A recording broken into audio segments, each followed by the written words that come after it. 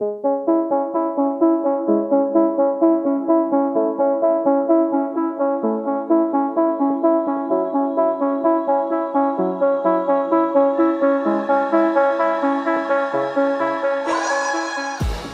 and welcome to the Blackout Podcast, where I get to talk to amazing people who do amazing things. And today I have comedian, super awesome, really interesting person, and I always laugh whenever we talk. Trina James, thanks for coming to the podcast today. Thanks for having me. Okay, so I love comedy and I love laughing, and I have a weird laugh. Okay. But when, I guess for you, when did this whole comedy thing start? How did it even start? So I'll start by saying I've always liked comedy. Comedy has always been something I've always been into, like watching a lot of the sets that you'd see on SNL and things of that nature. So I've always been attracted or into comedy in some form. And I feel like writing comedy myself started more in 2018. And it started with a lot of my friends just kind of found me funny. And then I decided to just start writing it down, and it turned into a really fun outlet for me to help navigate a lot of things I was dealing with at that point in time, whether it be like mental health, just coming to terms with who I am in terms of my identity, just navigating that new step in life that many of us do in our 20s. But that's kind of how it started. Okay, so whenever comedians are talking and stuff, they always say, I'm writing material and stuff. And I never knew that they actually literally sit down and write this stuff. Yes. What is your own process when it comes to writing? That is a good question. So because a lot of the things that I come up with just kind of hit me at any given time, I'm the type of person that has a notes doc in their phone. And for me, my joke writing process always starts backwards, if that makes sense. So I will come up with the punchline first, and then everything leading up to the punchline will happen after. You know what? I write films. That's how I write. I can't write the thing until I know how it ends. So yeah, I like that. I like that. Okay, so you'd be like, oh fuck, that's funny, but how do I get myself there? Yes. Is it always long, or once you know the punchline, you know how to get there? It depends on the joke, if I'm being frank. I have some jokes where it's just the punchline, and then I just need something to get me to the punchline. And then a lot of the jokes that are more centered around, I'm telling a story about something that actually happened, I'll have the main punchline of the joke, but it's a bit longer, and maybe there's a bit more jokes that I created on the way that are melded within the joke itself. But yeah. Okay, so I mean, you see things are funny, and your friends say you're funny. Yes. But did you ever have any doubt that your friends are just gassing you up, or? Yeah, of course. But I will say, thankfully, I have friends who will also call me out when I'm not funny. Right. There are some things that I've written, and it's just maybe, Trina, this is not for. This is an inside thought, Trina. This is not for public knowledge. And you don't hear those. That's becomes secret. But yeah. And then do you have any comedic influences? Yeah, I love Wanda Sykes. Wanda Sykes is my favorite on so many levels. Right. I also really, even though I wouldn't say Queen Latifah is a comedian, I feel like she has comedic charm that she carries within her roles that she'll play in a lot of film and TV shows. So I do love Queen Latifah. I like Mark Lawrence, old school stuff. Eddie Murphy's old school stuff. Those are my top ones in terms of comedians that are international or well known. Do have Eddie Murphy with the gloves and the red outfit. All of the old Eddie Murphy clips, all of the old Martin Lawrence. I think a lot of their stuff are really great, especially because you get to see them as comedians during their raw early stages before you see them as people we see today, which are really famous actors who've put out a lot of great work. But yeah. You're mentioning all these people, and they're kind of old school. Yeah. Are there any modern comedians? Modern comedians?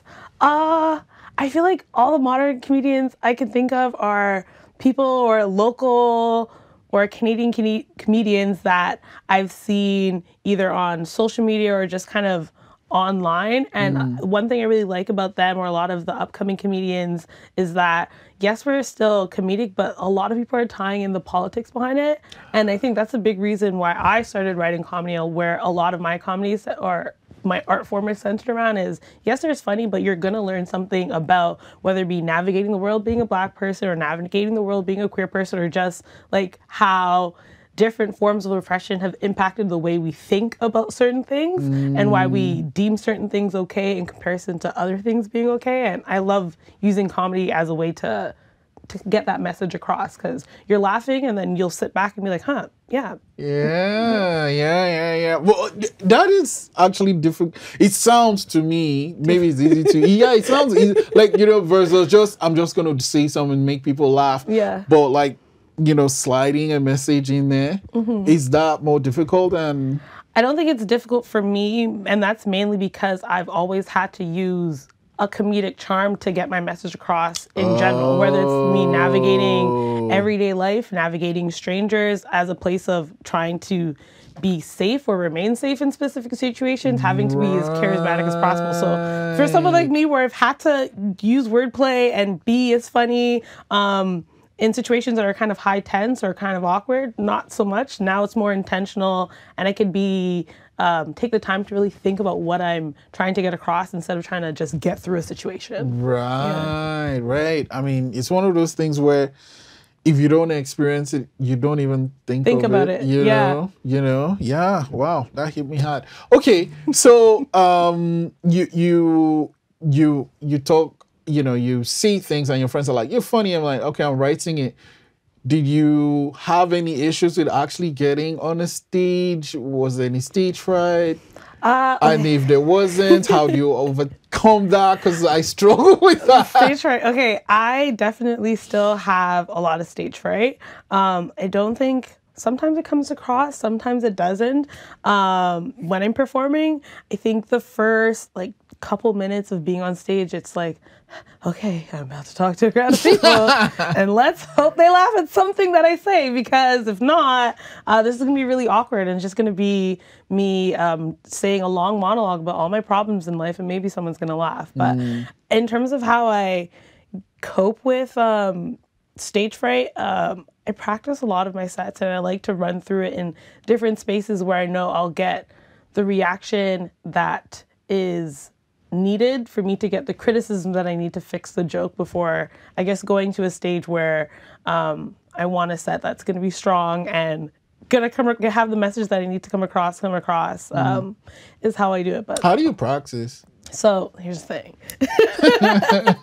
My practicing setup is very confusing. So I'm an early morning person. It's also when I get a lot of my writing done. So if I have a gig or a show coming up, I will practice before getting ready in the day, at least once during the week. And if not that, I like to... The entire set, or... If it's not saying the set verbatim, it's like memorizing the joke orders so that I have an idea of what I want to say. And then there is me running through the set either with a friend or verbally in the shower, in the washroom by myself when the door's closed. But yeah, no, I definitely, at least I practice comedian, or plastic comedian, that makes no sense. I practice my comedy. I do know there's a lot of comedians that could just improvise, which is something I'm hoping to expand more on. Just going on to a stage and having a general idea of what you're gonna talk about, but a lot of this is just improvised jokes. I'm not that person. I like to have a set, and then maybe I'll go off script to talk to the crowd. But I know what I'm gonna say right after, and that's intentional. Yeah. So, hecklers, do you ever do? I love hecklers. Come, please. You are the reason why I'm able to practice improv. Why? I think it comes from, I think a lot of us have our sad stories of being bullied in school and stuff like that. And I feel like me talking to a heckler is my form of, healing my inner child. How throwing back the comments I would have loved to say to the bullies I knew in school, but didn't have the guts or the charisma at the time. So that's why I like hecklers. And to be honest, if you're going to draw attention to yourself in a set, I'm going to make you regret it. And the best way possible. Yeah, not that I welcome hecklers, but I'll put you in your place. Whoa. Does, like, you know, talking about heckler make anyone come to mind? I'm trying to think of a situation where I was heckled and it really, I guess, threw me off in a way. I feel like there was one person who heckled at it was a show that was an all women or just not men show that happened at Gus's Pub in the city. And this person was just heckling most of the time. Like, he was interjecting or commenting on every single person's set. So when my time came, it was just like, well, I've had time to think about all the things I can say to you. So, sir, if you speak, it's game over. And he did, and he was put in his place. Nothing I would say here because, you know, it's very spicy commentary that we had, but I think he learned from all of the comedians that night that he should not speak at a comedy show unless spoken to. Right. Okay, so I mean, you practice, you do your writing in the morning, etc. But have you ever had a set that was just like people just didn't laugh? Have I ever had a set where people didn't laugh? Maybe they didn't laugh as hard as I wanted to. Maybe this is my problem, or my what I should work on is working on knowing when they're just not going to do it. Because my problem is if I don't think a joke is going to land, or if a joke doesn't land, I'm going to make you laugh. I'm going to stretch this out. I'm going to keep going. I'm just going to keep saying things, and I'm going to start throwing, pass at the wall and see what sticks. I'm going to find it. So I think that's why I'm like, I haven't had a set where I completely bombed or no one laughed, because it's just like, I'm going to keep talking. I'm going to find a way. And we'll find a way to make you laugh. And if I have to pull for that one joke that I've said so many times, but I know someone's going to laugh, I'm going to do it, because I'm not leaving until one person laughs. Okay. Makes sense. So, I mean, you get on the stage. How long have you been doing this now? And what are some of the shows that you really had a wonderful time?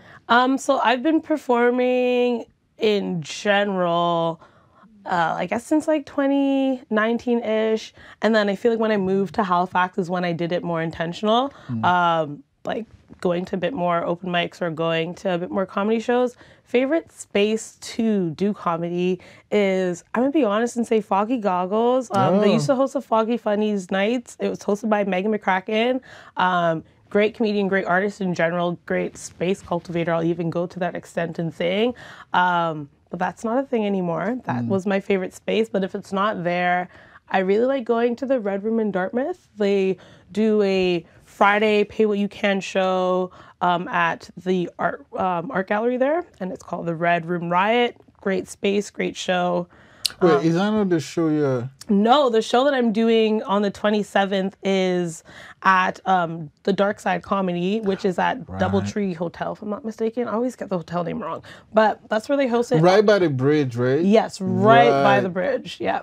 Yeah, a friend of mine, there's like an office thing right by the hotel. I was like, wow, your hotel, your office is here and the hotel is like, okay, so comedy has, you know, okay, I'm just saying, there are people that are like on the internet. The internet is just a cesspool, but the internet, but there are people that are on and saying like, oh, comedy is too woke, you can't say some things and all that stuff.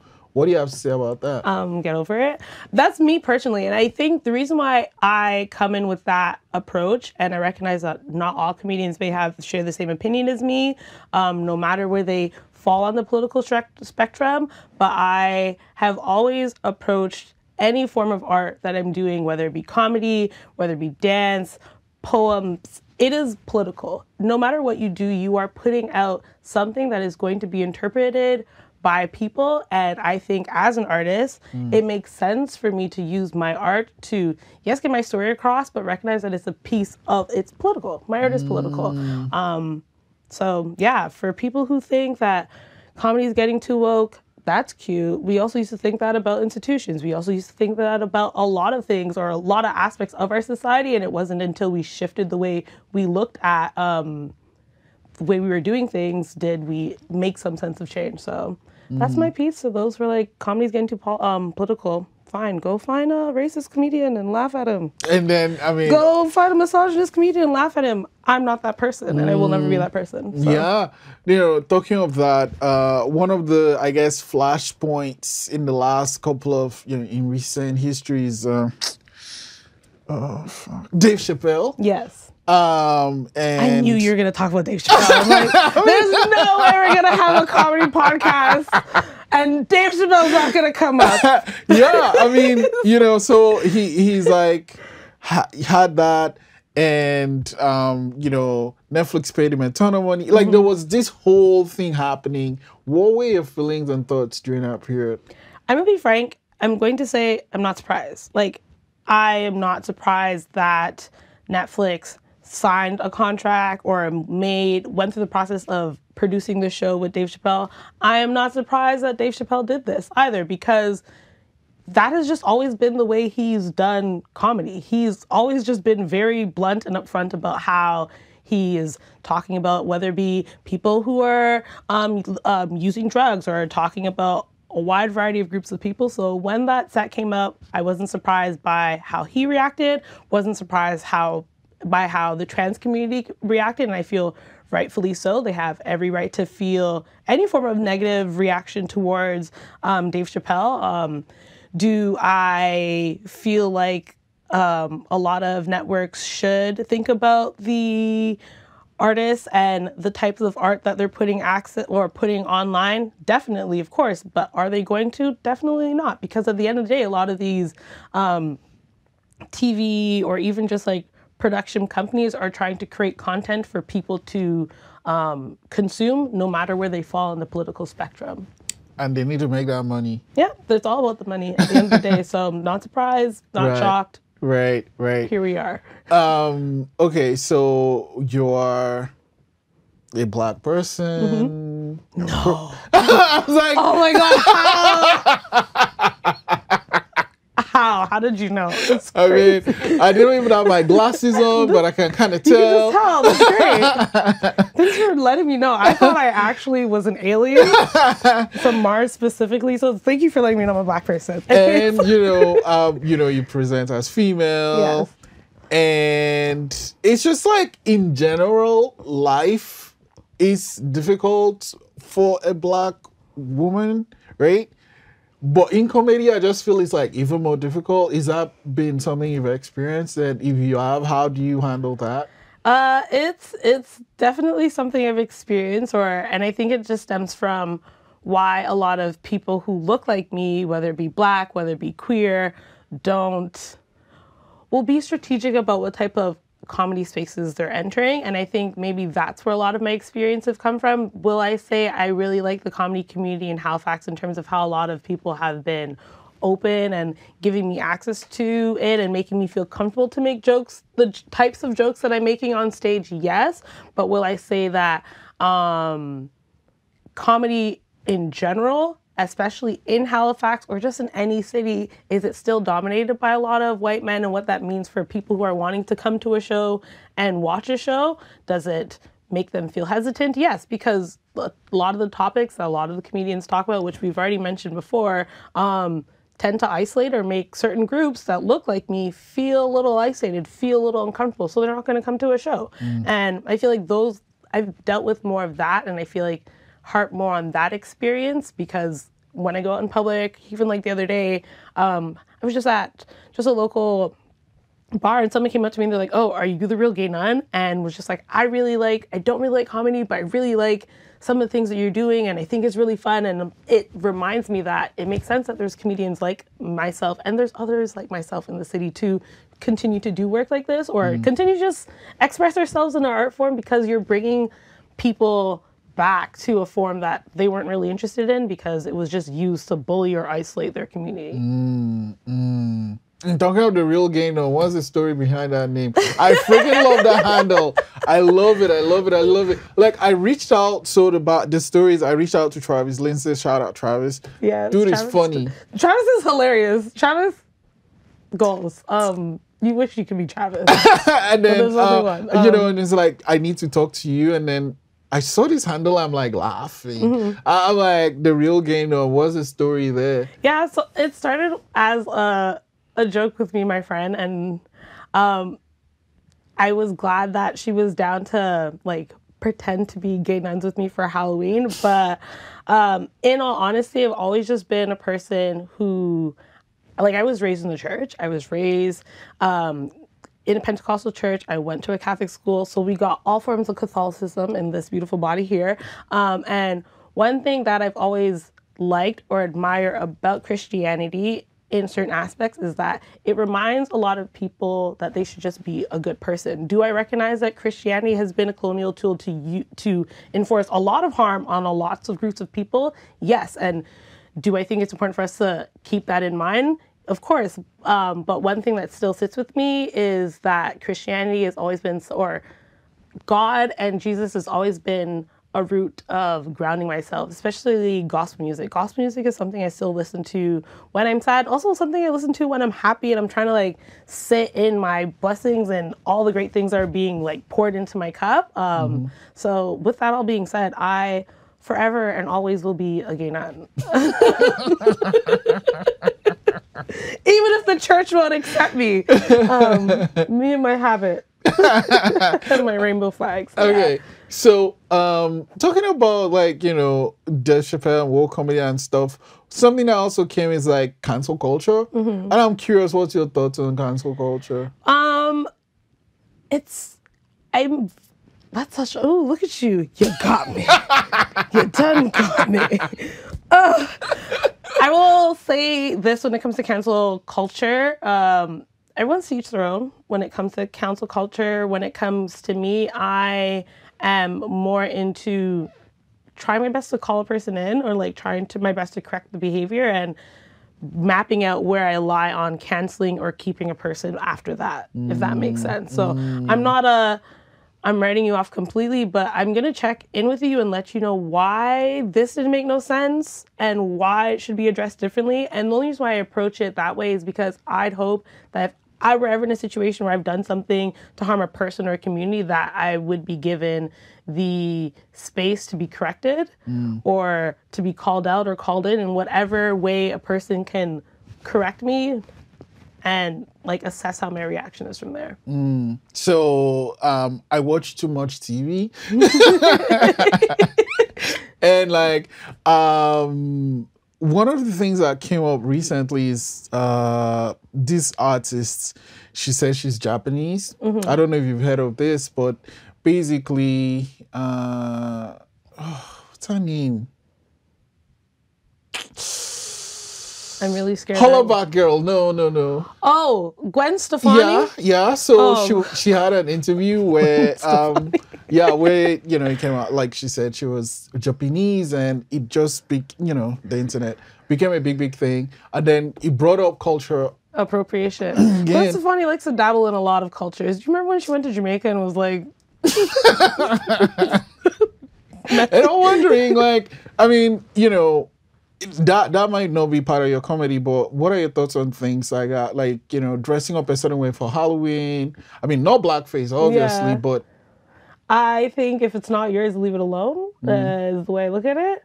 I'm never going to dress up as insert another culture that's not black here for Halloween, because that ain't me. And I think people should do the same. The only thing I have no problem dressing up as Halloween is, to be frank, as a nun, and that, that's my only, like, I don't care, I'm doing it. Right. And if you have an issue, I'm gonna be like, first, I went to Catholic school, so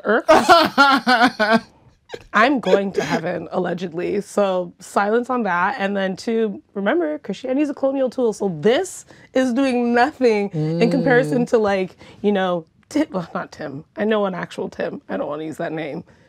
Jason dressing up as, insert racist costume here, because that makes no sense, and that's causing a lot of harm. Then what are you, like, how are you mimicking this community? And also the fact that you can put on this costume, pretend to be this person, and then become your own self the next day, that makes no sense. It's not a costume. It's an identity. It is a community. It is tradition for somebody, so leave it alone. And, you know, as a comedian, you started mentioning Martin Lawrence and Eddie Murphy. They've all had their... Oh, they've definitely had their messy past. Oh. That's so true.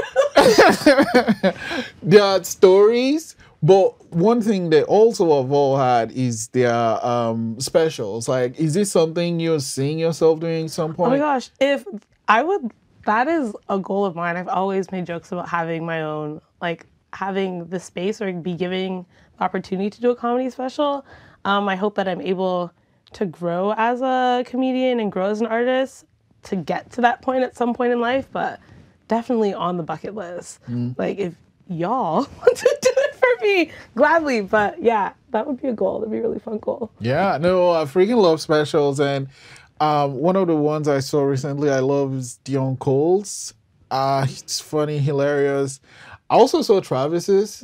And yeah, dude is funny. He's hilarious. So I'm going to let you go with this question, though. Okay.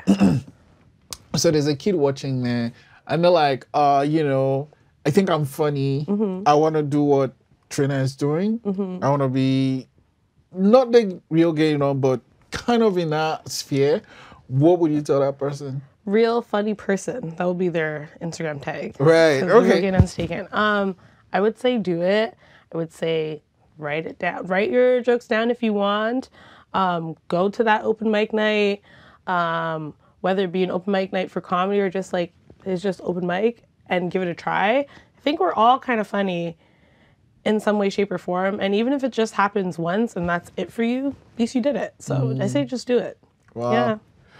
Trina, super grateful you came in today. Thank you so much for the time. And then I know you have a show. Do you want to plug your show? Yes. So the show's happening on January 27th at the Dark Side of Comedy, and it's called The Foozies. It's going to be an all-woman and non-binary show. So if you want to see comedy that's not typical, come out there.